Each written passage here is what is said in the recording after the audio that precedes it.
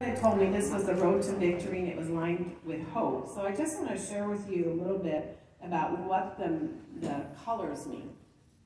So let's take purple first. It says that it stands for unity, which is something we are praying for our church.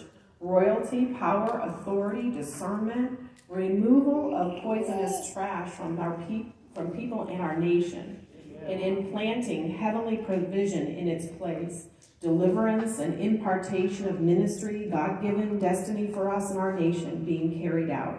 So that's exciting right there. The white, it stands for holiness and purity and righteousness, sanctification of ourselves and our nation. It makes all things new. White mixed with any color brings freshness and cleansing and newness and an awakening. Amen.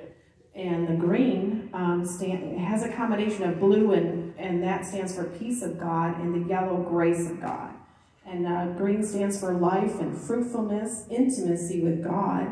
And fruitfulness happens when we garden with God in our hearts and allow Him to do the work that He wants to do. You know, we talked last week about God wants to go into those places in our heart where we need to have healing or deliverance or restoration of things, just removal of those impurities. And when we do that, we're going to have victory. So we're going to go from darkness to light. And so I just want to encourage you with that tonight.